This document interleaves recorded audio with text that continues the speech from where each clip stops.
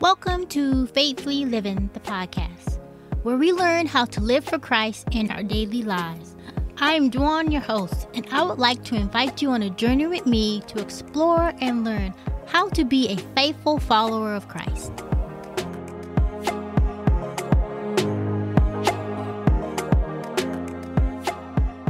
Hey everyone, welcome to Faithfully Living, the podcast, where we strive to encourage you to live for Christ faithfully by offering guidance on studying the Bible, how to understand the Bible better, and how to remain faithful to historic Christianity in a contemporary society. You know, what we believe is important, but why should we as believers view the world differently than unbelievers? In this episode, I talk with Lance Cashion about why it's important to have a biblical worldview. But before we get started with this conversation, let me tell you a little bit about Lance. Lance Cashion is the founder and CEO of the Forge Room Foundation, equipping and mobilizing Christians to engage culture and live courageously. Lance speaks and writes on topics ranging from culture, worldview, and apologetics to human trafficking, pro-life issues, and biblical leadership. He serves on the Tarrant County Five Stone Task Force Steering Committee and several nonprofit advisory boards in the anti-trafficking and pro-life space. All right, let's dive into today's episode. Hi, Lance. Welcome to the show. Hi, how's it going, Dwan? It's going great. Good. Thank you for having me. No problem. So before we get into our topic about worldviews, could you tell us a little bit about yourself? Yes. So my name is Lance Cashion, and I'm the CEO and founder of the Forge Room Foundation. We launched in almost a year ago, so the end of May of 23, and so we're almost a year old. We're still a toddler, and I was on church staff as a local outreach pastor at a church here in Fort Worth for 9 years. And I just oversaw domestic outreach, partnerships with nonprofits, really focusing on equipping and mobilizing and deploying the people of my church into all areas of ministry. We had specific focus areas in, pro-life and serving those experiencing homelessness, refugees, asylees, human trafficking situation that's prevalent here in North Texas, and a lot of other areas. And so it was an exciting 9 years. And prior to that, I had a wealth management firm and an insurance marketing company. Prior to that, I was in the music business, but I live here in Fort Worth with my wife and 2 children, and just pursuing what God has for me through the Forge Room Foundation, which is an equipping ministry. We believe that we're to help Christians develop worldview knowledge in order to have real world impact right in our own community. And so we forge Christians who shape culture right here in the Fort Worth area. So that's a bit about me. All right. Well, that kind of dives into our topic about having a biblical worldview, because there's a lot of competing ideas in our world today, and they're floating around. So kind of let's start at the ground level. What are some core beliefs or principles that define a biblical worldview? Well, I think if we back up just a little bit and describe what makes up a worldview in general, and then move into what a biblical worldview. So a worldview is a lens through which every human being sees the world. It's generally developed from age 5 to 14 to 16 years old. Somewhere in those teenage years, your worldview starts to solidify. And what a worldview is how you see yourself in the world around you. It's your perception of the world, reality, and everything around you. And it answers anywhere, depending on who you speak with, 4 to 8 different questions. I try to land somewhere in the middle of origin, meaning, morality, identity, and destiny. So, origin, where do we come from? the origins. Where do human beings come from? That's one question. Meaning, does life have meaning? And okay, can we know what the meaning of life is?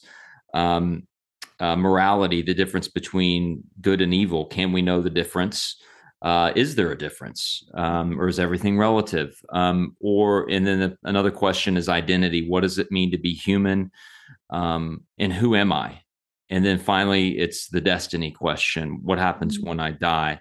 Now, there's other questions about the nature reality that flow into what constitutes a worldview, but that's essentially it. And every human being has answers to those questions. Now, not everybody claims to have a worldview or know what their worldview is, but I think that's where it ties into the importance of Christianity and a biblical worldview, is that Christians think this way, and we have for 2,000 years. It's only been recently where we've been having to recover what a biblical worldview is, particularly in the West. But from a biblical worldview or a historic Christian worldview is going to answer those 5 questions through the lens of a Bible. And so the Bible, God's word, we see it as instructive, we see it as inerrant, we see it as authoritative, sufficient for all things, for godliness, salvation, all that.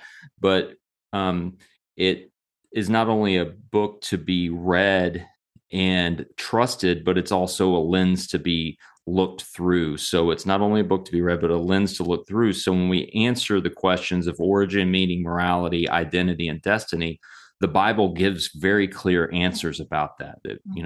Where did we come from? We're created by God, and we're created in His image. So there's some identity and a lot of that tied into that first question right there.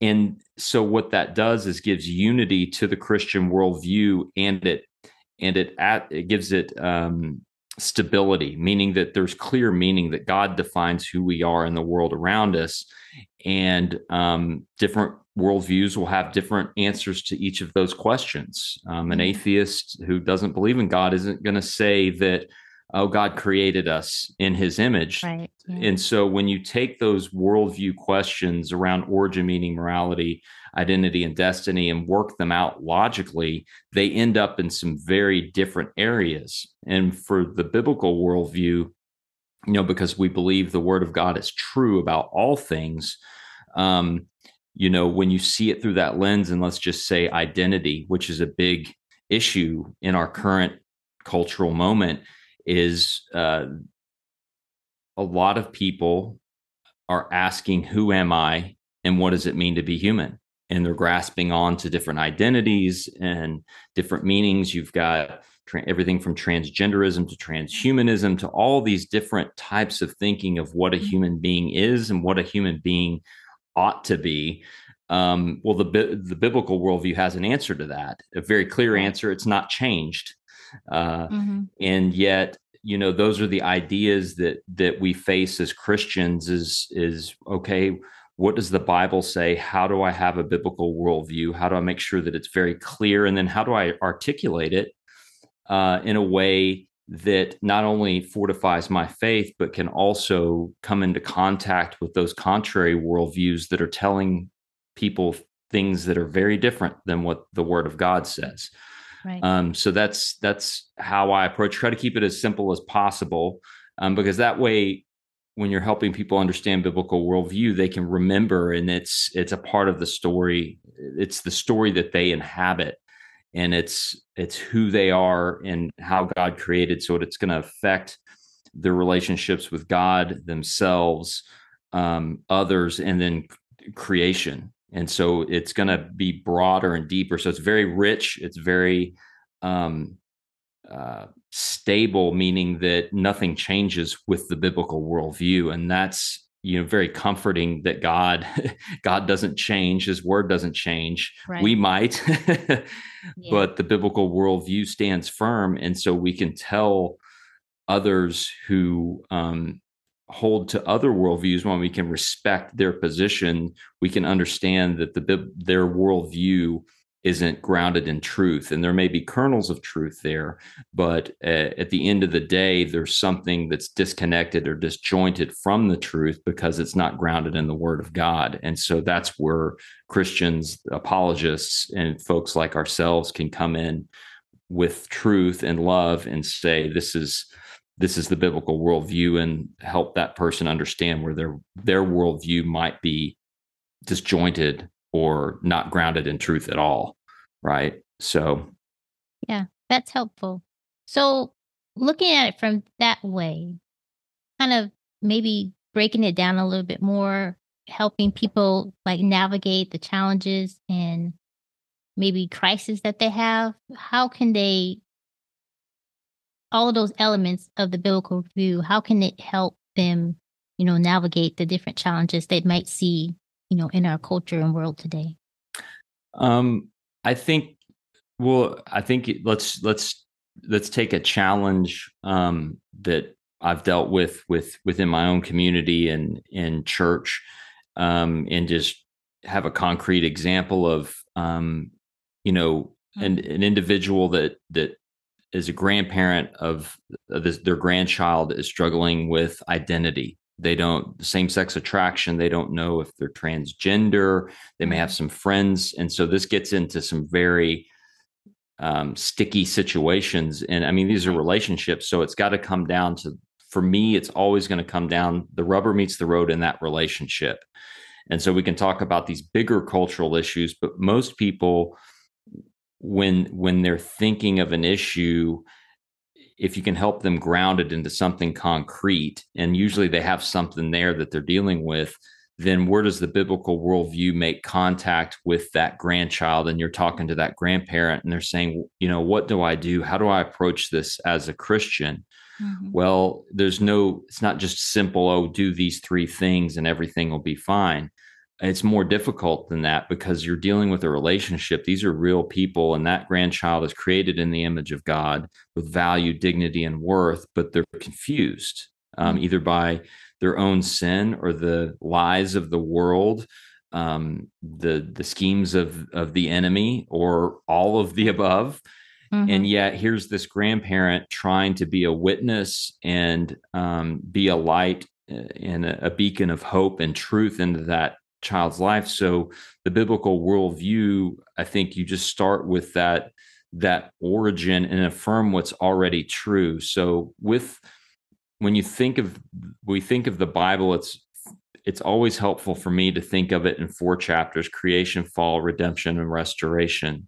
Right. And so when we're dealing with people or any problem, we can apply that lens and say, how do I see this issue through creation, fall, redemption, restoration? Oftentimes we're seeing the fall piece of it. We see the sinful brokenness, and that takes all of our focus. But then I think, while that's very important, we have to understand it in the bigger context of that lens of creation, fall, redemption, restoration. So along with those 4 chapters or 4 stories of the Bible, or the greater story of the Bible, there's 4 questions. So creation, add the question to it: what's good that we can promote, protect, and celebrate? So what's good that we can promote, protect, celebrate? Fall, what's evil that we can stop, fight, or confront? And then the third question is, what is missing that we can contribute or create? And then the final question being, what's broken that we can restore? And I think that's the most beautiful question, but we have to start at the beginning before we restoration. So in the context of this, grandchild, you can, as a Christian, say this grandchild is a teenager, 14, 15 years old. Let's just put an age to it. So in that context, you can affirm them in who God created them to be. And so approaching that child who's confused, but you still have this connection because you're the grandparent, to speak into that child's life, you can say, you're created in the image of God. There's only one of you. You are beautiful. You are You've got dignity, value, and worth, and there's a purpose in you. Like you are. There's only one of you, and so I believe that. And so what you're doing is you're you're promoting and celebrating what is already true. Like God would say, yes and amen. That is true. That's Right. I've created this child. And then you move into the fall question. It's kind of like, okay, what's evil, sinful that we could stop or fight? Well, you don't want to start a fight with this child, obviously, but you're Right. confronting sin, you're confronting brokenness, and that child may be legitimately confused. They may not have acted out on any of this. They may just be so confused and deceived that, okay, so you're dealing with some brokenness here. So that's kind of you look at that as like, okay, I've identified the either the sin or the brokenness in this individual. Now, how I approach that may be a couple of different ways. Well, with a child, you may not say, look, that's a sin, that's evil, you're going to go to hell if you act on this. Mm-hmm. Well, that may be true, right? But this child may have not acted on any of this. They're just Right. confused. And so, what you're trying to do is shepherd them toward the truth. So then the next question is redemption. So here comes the light is like, what is missing that I can contribute or create? Well, they need to know the truth. And you've already started there with that first question by Mm-hmm. promoting what is good and celebrating what is Right. good. But what you can contribute there is further ground their identity and say, human beings, ask them questions like, what does it mean to be human? Like, where do you find your identity? Mm-hmm. And getting the individual to interact and share. That's where that door opens up, Right. and allow them to share what they're believing. And if they can share what they believe, they're almost sharing what they worship in a way. And Mm-hmm. then you've identified again something that's broken, but also you can then contribute what is true again about how they're created, and that in fact that there is evil in the world, and that there is this thing called sin and brokenness. And why do we get confused about who we are? And maybe share a personal example of when you've been confused about your own identity. Like, I used to think I could be a rock star or, a great athlete. I'm like, I'm not that great of an athlete, whatever that may. And you don't want to trivialize it, because Right. this is someone who's really dealing. But you use your own life and your own testimony to share, contribute to that person's life, and obviously truth into their life. And then ultimately the idea is get to that final question is restoration. What's broken we can restore, where their their identity is broken, as far as it's been untethered from God's story, either through Mm-hmm. confusion or lifestyle. And then they need to be reoriented around God's truth and who God says they are. And then they need to then be reconciled. If they can be reconciled with God, because that's our ministry, is reconciliation, is working from there. Then when we're reconciled with God, then we can reconcile with ourselves. Right. And then it's like, who gets to determine who I am? Me? Well, that can be very dangerous and Mm-hmm. daunting, right? Well, if God is who he says he is, and he's all powerful, he never changes, and he authored my life, well, I'd rather trust him on who Right. says I am. He authored my life rather than Mm-hmm. me trying to author my life. Because I'm going to make mistakes, but you're reorienting them around God's character, who God says they are. And then just, I think prayer is very important, because in that moment, and this isn't just one conversation, I don't think this is Right. Yeah. over It'll be time. multiple. Yeah. We're microwaving this thing and turning it Mm-hmm. into a few minutes, but that's where that witness and discipleship come in, because they may not know Christ. And let's say the child doesn't know Christ. We are just Mm-hmm. discipling and the shepherd them to the truth. It's God's business on regenerating and saving that individual. Even as much as you love them, you can't save them. Right. And Yeah. behavior modification is not redemption, right? So No. even if they do follow, like, well, I'm not going to act on that. Well, those are good things, but what you're ultimately praying for is for that person to repent, turn to Christ, and be saved, believe and be saved, and then walk in the light. Um, and that doesn't mean life is going to be perfect for them. They may struggle, like Christopher Yuan, who's a friend of mine, wrote Holy Sexuality, struggle with same-sex attraction his whole life and all that. He's going to have that struggle. That doesn't go away for him. Maybe one day, but what's really interesting is that he walks with God in that. And if we can, is that grandparent, if I can just demonstrate the love of Christ and walk with that grandchild through the struggles and through the failures and everything, and just say, I'm going to be as steadfast, God willing, to demonstrate Christ as his steadfast love, and then pulling it in that worldview frame, that and you've really put your biblical worldview on display and demonstrated, rather than in just word, but you've demonstrated in deed. And so you've whatever God wants to do with that in that child's life, you don't have control over that. Right. But we're the messenger. We're not the message, and we're not the one that created the message. That's God. So that's his business. And somebody said, I think it was T.S. Eliot, basically said, we don't have a ministry of results. We have a ministry of trying. Like, our job is to get up and try and leave the results to God, knowing that he's in charge and his providence and his grace, and depend on that. And then that way, that's what I love about helping people develop that biblical worldview is you can really help them understand that once they live out their biblical worldview, and they can articulate it and guide and help others. That's their job. The results of what the fruit, that's up to God. But you can stand back at the end of the day and say, okay, God, I did what I was obedient. I was faithful. I tried to demonstrate your love and articulate my worldview to this grandchild that's struggling, but I can't fix them, nor is that my job. That is yours. So I'm going to leave them into your care and your hands. And I pray that you will do your good work in their heart, but I'm going to remain faithful. And you leave it kind of at that. And I know that's oversimplifying things. Obviously, it's messy because you're dealing with human beings, and we're messy people. And I hope that kind of gives you an idea of how that might work out, other than giving you theoretical constructs. Yeah. So that was a good illustration.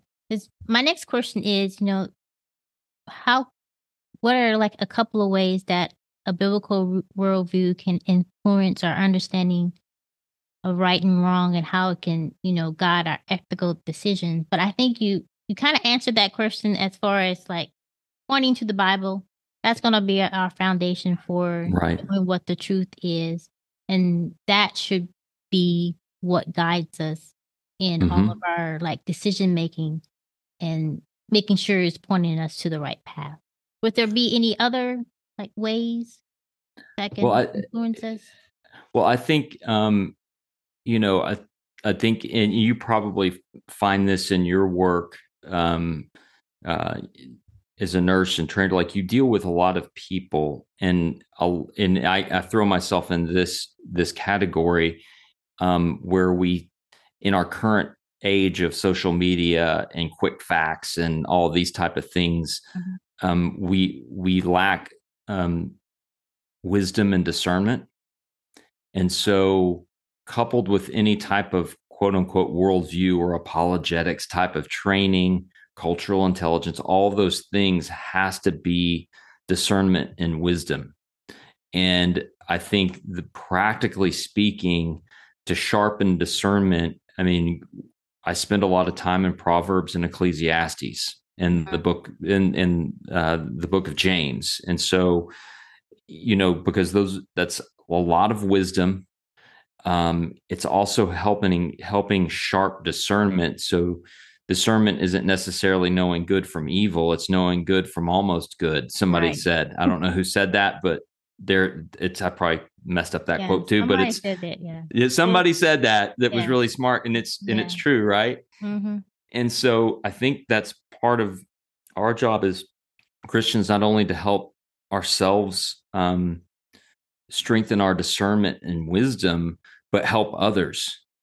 And I think that happens in community, and then sharing these challenges that we have and saying, to brother, sister in Christ, like, look, let's go back to the grandchild or a situation at work or something, be like, I'm dealing with this, and I'm really struggling to discern what I need to be saying or what I need to be doing. And Mm-hmm. then that's where that community can come in and speak to that issue, because maybe they've experienced something similar and they can speak from wisdom. And so then they're coming from a biblical worldview, and you've got your Bible at the center of things, and they're helping you to apply God's word to your situation in your own life. And that's wisdom, because the Bible clearly states that there's wisdom and counsel. And Right. so we don't do things alone. So I think community plays a huge role in this, biblical community where people have solid worldview, they know their Bibles, and they have experience that you can benefit from, that builds up Mm-hmm. and equips the body in unity, and helps us to minister and live life. Mm-hmm. So Yeah. Community is so important, like you said, to make sure you're not siloing yourself and you get all these, you don't have wrong ideas of how to navigate the world, because surely there's somebody out there who experienced a that's similar right. experience that you have, and they can help like navigate and tell you what to do and what not to do. Right. Learn from my mistakes, please. I Yes. don't want to watch other people drive their life into a ditch. I've done that. It's not fun. I've survived, but pull people aside and say, this is what I've experienced. This is the wisdom that I gleaned from it.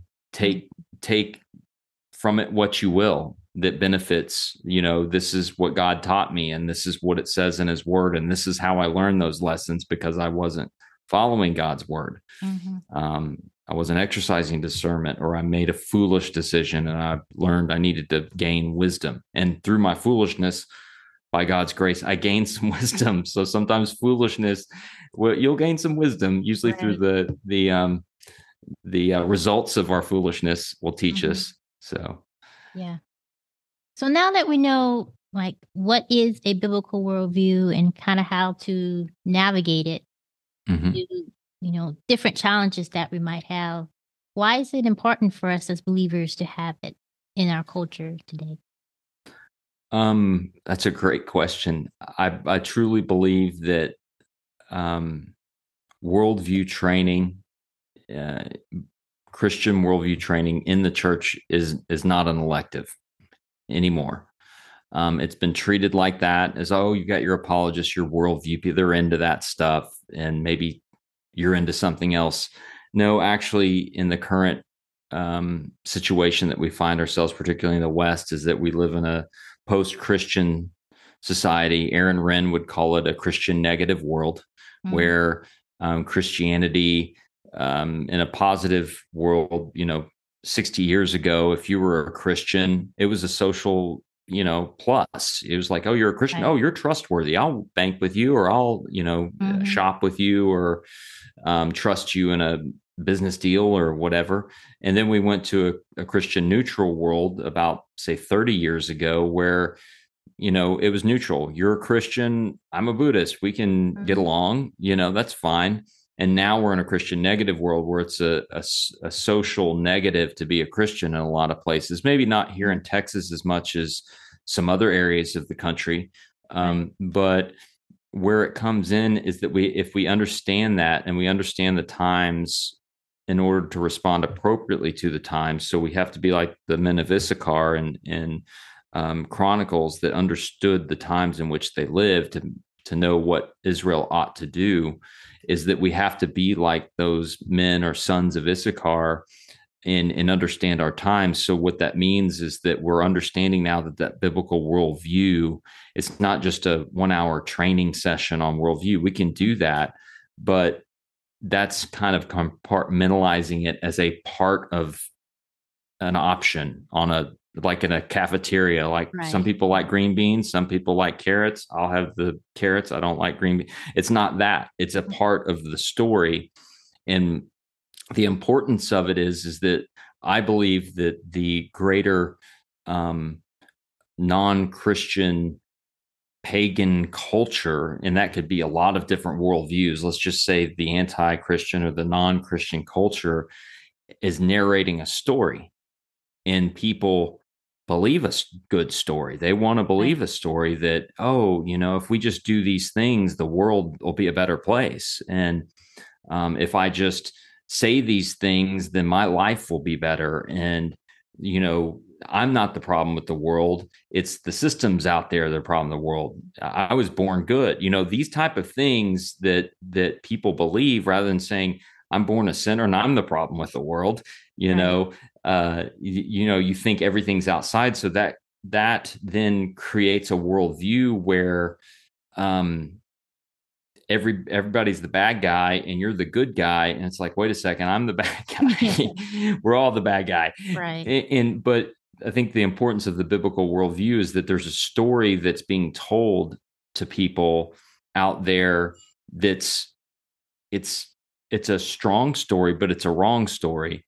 Mm. And we have the true bigger overarching story that encompasses all story: creation, fall, redemption, restoration, Jesus Christ at the center of it. He is risen at the center of total reality. That if we would just learn how to articulate and tell that bigger story, we just out narrate the culture. Right. We just out narrate them. Say, wait a second, this is these people are believing a lie and a really bad story that doesn't end well. Why aren't we telling the story of a God of the universe who created all things, and that he in fact is telling a story, and it is a true story, that Jesus did die for our sins, and that he rose from the grave, and that you can be forgiven, and that you don't just invite Jesus into your heart, which isn't biblical. He invites you into his life. Right. Like, that's theologically sound, that he invites you in his life, because then he raises you to life to then do what? Well, Ephesians 2:10, your workmanship created in Christ Jesus for good works that Mm. were created beforehand that you would walk in them. So that gives you the reason why you were saved, that he has something for you. And then once you can share that God loves me and that he saved me, and that not only that, that he has something that he's designed for me to do in this world for him, and it's only I'm going to be able to do it, but it's going to be through his power. Go figure Mm-hmm. that out. Right. It's that just blows your mind. Mm-hmm. And that yet he loves me, and I'm going to stumble. I'm going to make mistakes. I'm going to hurt people. I'm going to sin, but that's not going to change his love for me, because he Right. saved me. And all I have to do is believe and just walk in faith Mm-hmm. and be obedient to what he commands, and that's a testimony to the unbelievable world. Like, that's such a powerful story, and that he's going to restore all things. Read the end of the book. Right. Behold, I'm going to make all things new. Mm-hmm. Okay, so now we have a better story. That sounds better than any utopia or any nihilism type of idea that we're just going to, when we die, nothing happens and we go into oblivion, or any of those, which are untrue. My gosh, I'm like, wait a second, I'm here for a reason. Oh my gosh. And that God, out of billions of people throughout all of history, that God saw me and he loved me and he sent his son to die for me. And that gospel, that proclamation changes everything. That if I believe and then walk in that obedience of, okay, Christ, you saved me, but what's out there? What do you want me to do? You know, Yeah. um, Waking up every morning going, okay, God, what's on? I know what I've got obligations. Obviously, got to pay bills, Right. take care of family, stuff like that. But what do you have in store for me? Uh-huh. Yesterday wasn't such a great day. I've messed up here and I sinned here, but no, today's a new day. Your mercies are new every day, and you have something for me. So you give people that story, and it gets Christians even get excited. They're like, Right. you mean God has Mm-hmm. something? I don't just wait to go to heaven. I've got my Mm-hmm. ticket out. Well, no. Read the end of the book again. This is our Mm-hmm. home. God comes Yeah. and dwells with us, but he has something for you to do. And then when you see somebody really grasp that God loves them and that he has a mission for them, and that they can have purpose and dignity and value and impact in every single moment of their life to the glory of God, it changes the whole dynamic. Yeah. So that you can see, I get excited about that. Absolutely. Yeah. That is exciting. Yeah. Because the battle is already won. That's right. That's right. We're fighting a defeated foe, and most of the times we are our own misgivings, our own sin, our own deception. A friend of mine says we're self-deceived deceivers. We deceive ourselves into believing that somehow we're going to lose. Yeah. Now I'm sorry. That's back to community, that we need community to say, look, right. we're not losers. We're winners. And yes, there's going to be darkness, but the gates of hell will not prevail against the church. And so gates are stationary. The church moves. So, okay, what are we supposed to be doing? We're supposed to be on the march. And okay, what does that look like? Well, you need to get in community, read your Bible, and asking God, okay, God, what is it you would have me to do in this life?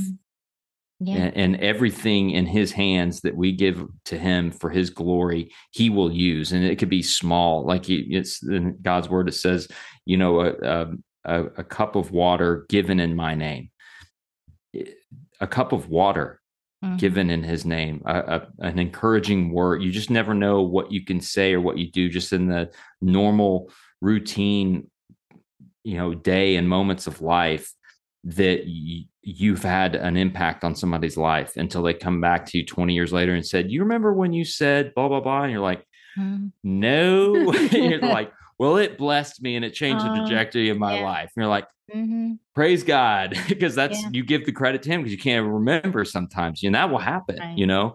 So I think that's the worldview in action. I think that's the important of it, because it's not just a set of beliefs in this theoretical thing, even though that's you have that to be able to teach it.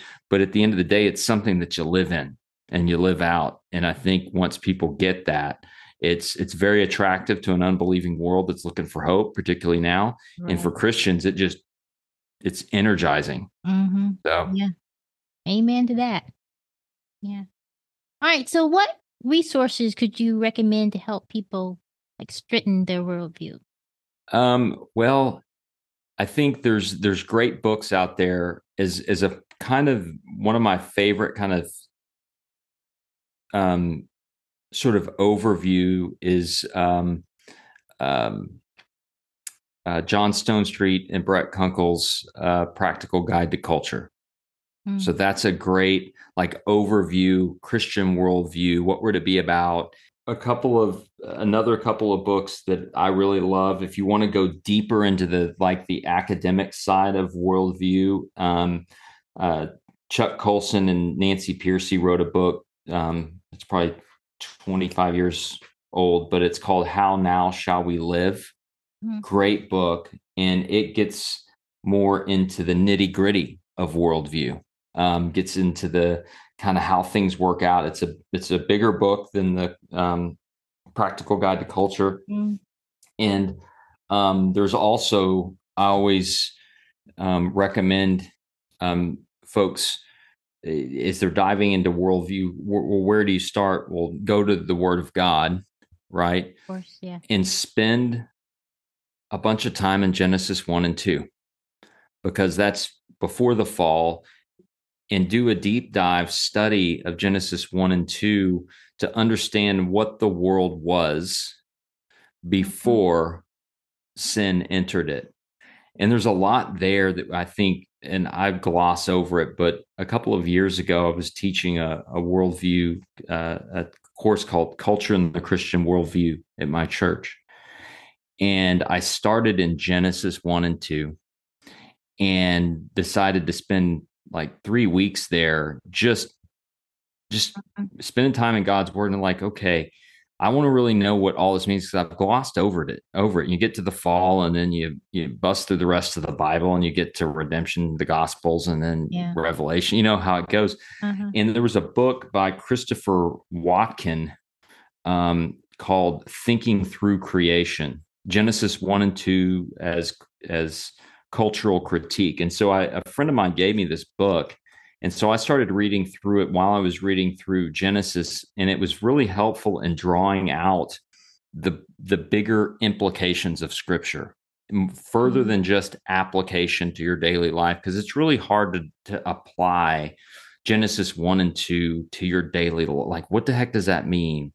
But when you see how God created the world and all of this, and it was good, and that he put all of this latent potentiality kind of buried underneath the surface for human beings to develop, you're like, wow, there was gold there, and there were aromatic resins, there was food, and, Adam's naming animals, which then creates this authority structure where you get the first form of governance.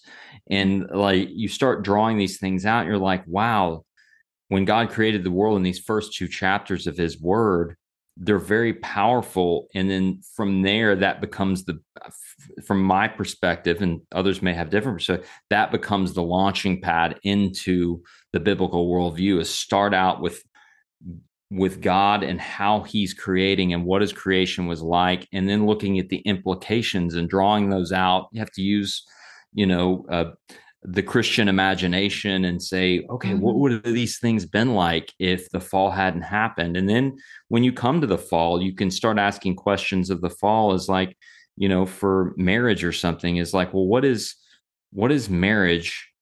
Genesis 1 and 2, a biblical picture of marriage, covenant between man, woman, and God, three together. And okay, you get to the fall. How has the fall impacted it? Right. Yeah. Like, okay, wow. And okay, what does it mean to be a human being? How has the fall impacted that? What does that mean to be a man or a woman? How has the fall impacted that? And then you're able to draw out these further implications where brokenness and the fall have created the current situation we're in now. Yeah.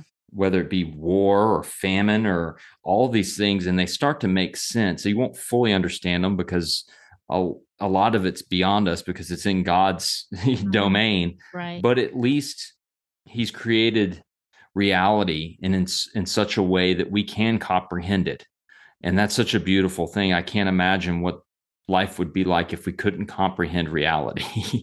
It would be, well, there probably wouldn't be life. We would have all, Right. it would have been over at the fall, I Yeah. think, or Cain and Abel been a war or something.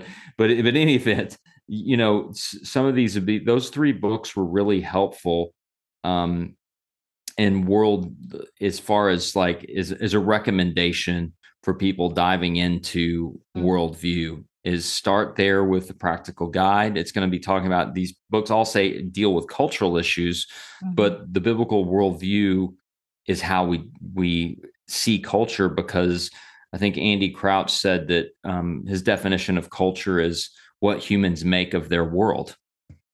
Like, that's a pretty good definition. I mean, it's very simple, but it's profound in that way. That gets us away from calling putting the in front of things. Like, no, we are culture. Right. If you don't engage with culture, then you're actually creating a culture. So if we understand what those mean, but then the biblical worldview informs all that, and it helps us, the culture helps us understand the biblical worldview, because the entire Bible is set in cultures. Yeah. And so I think that's those three books are helpful. The practical guide, How Now Shall We Live, and thinking through creation, and using Genesis as that starting point to develop or sharpen a biblical worldview. All right. So recap and give us those titles. Okay. Yeah. So the first book is John Stonestreet and Brett Kunkel, A Practical Guide to Culture.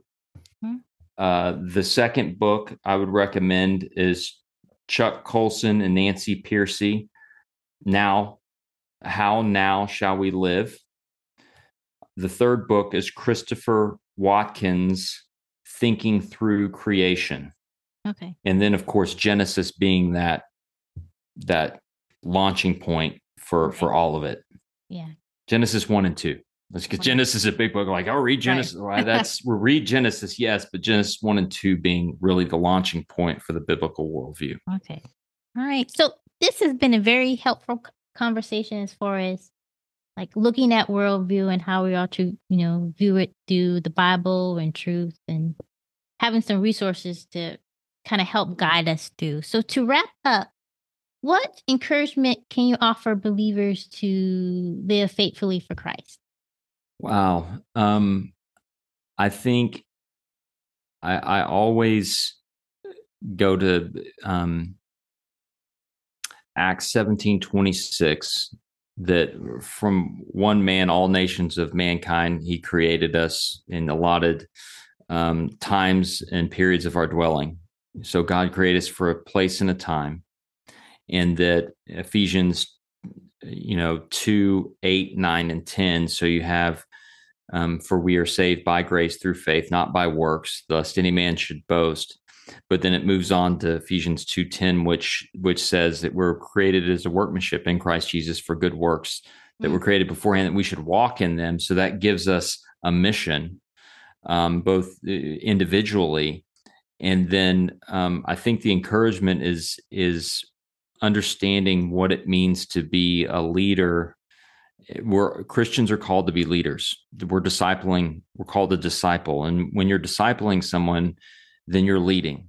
And if you're a child, maybe you're not discipling someone, but at some point you're called to go and make disciples, and that may be in your own family. So you will be leading, but in that leadership, I think Os Guinness put this the best way that I can't articulate it any better, because we're all called to be leaders as Christians.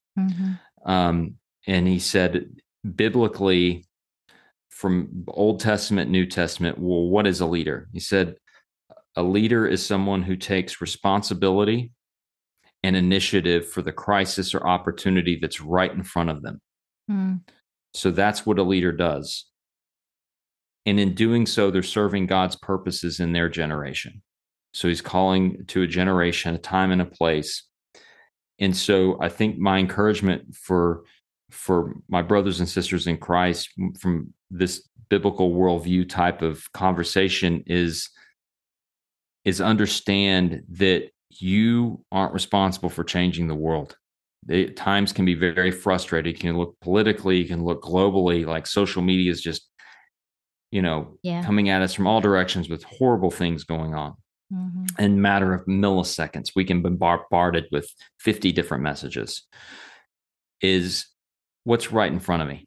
It may be that grandchild. It could be your own children. It could be your parent. It's like, what's the crisis or the opportunity that I can take responsibility and initiative for? And that's it. Then do that. What's right in front of my face? The world's problems, I can pray about those. And there's some things that I can, be involved in to help. I can give to global missions. I can get involved politically or go teach in a school or whatever those things may be.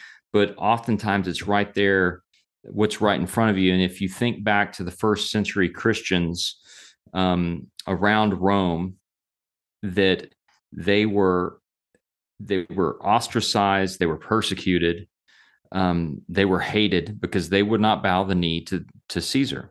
Now, they were good citizens otherwise. They just were not going to worship Caesar, and they called for the worship of Caesar. So what were they doing? They were putting them in the arena and burning them at the stake, all these horrible things. And so they were ostracized and on the edges of society. But what the Romans were doing to their baby girls were throwing them away as infanticide. They valued boys. Boys had value, girls did not. And so girls were thrown away. But the Christian worldview came in and said, wait a minute, those little girls were created in the image of God. They have intrinsic value and worth. And we can't not go help them. So what they were doing is going into the dumps and into the forest where these baby girls were being just tossed away like garbage, and taking them and adopting them. And if you do that long enough, it changes the culture, because if you're only valuing boys, then you only have boys. Well, where do boys go to procreate and get married? Well, they have to go to the church. Well, back then, generally, if you wanted to marry, you had to convert, and the conversion wasn't, oh yeah, I believe in Jesus, let me marry your daughter. It was, no, you're going to come into church. We're going to disciple you. We're going to catechize you. We're going to test you. And then after a few years, we will then, baptize you based on your profession of faith, and we've seen you live by this, and then you can marry our adopted daughter, right? Right. And so you have this baby boom coming out of the church, and you do that for enough decades, then your population just naturally takes over. So that you had the fall of Rome and the rise of Christianity, but none of those Christians at that point in time believed that they were changing the world.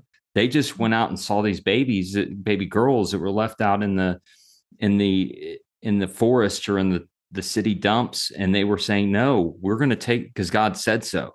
This is what Christians do, and thus change the world. William Wilberforce didn't set out to change the world. These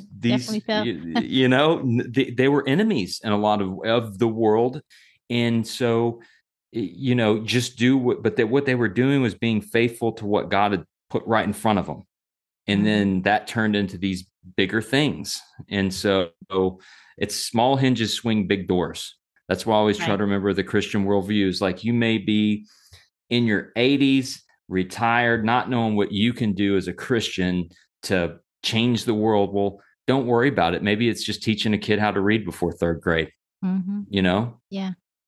Because if you can't read, you can't read God's word. And if you can't read before third grade, you can't read to learn, and you can be exploited your whole life. Then you're at the mercy. That child grown up who can't read, that's illiterate, is at the mercy of other people to be exploited. And so you've just, by teaching a kid to read, you've just lowered their vulnerabilities. Amazing. You do that for enough kids, you change something. It could happen in a little school, in a classroom, or in a city. And God uses those little acts of faithfulness so that, little retired lady that's in her 80s teaching a kid to read is a small hinge that swings a big door, because she teaches a couple kids how to read. You don't know what those kids are going to grow up to do. You don't. Who knows? So again, that's part of that bigger story we don't tell that we should as Christians. Yeah, that's incredible encouragement. Well, Lance, thank you for being on the show. How can people get in contact with you or follow you? Sure. I'm on Instagram, Forge Room on Instagram, at Forge Room. I'm also at Lance_Cashion, Cashion on Instagram. I'm kind of on Twitter, but it's kind of a mess over there usually. I think it's X now, right? X, yeah, Twitter. I'm old school. Twitter. But the main thing, you can go to my our non website is theforgeroom.org. So it's forgeroom.org.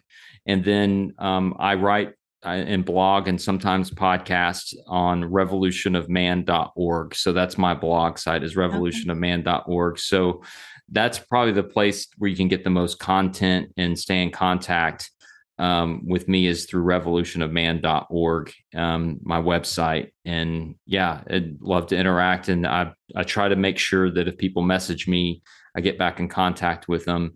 There's just all these different platforms. I can't quite track them all. So sometimes it's a little tough. So yeah, but that's how to stay in touch. But yeah, thank you so much for having me on your podcast. It's awesome. Thank you. Thanks again. Yes, absolutely. So how we think and what we believe affects how we act and react in our world today.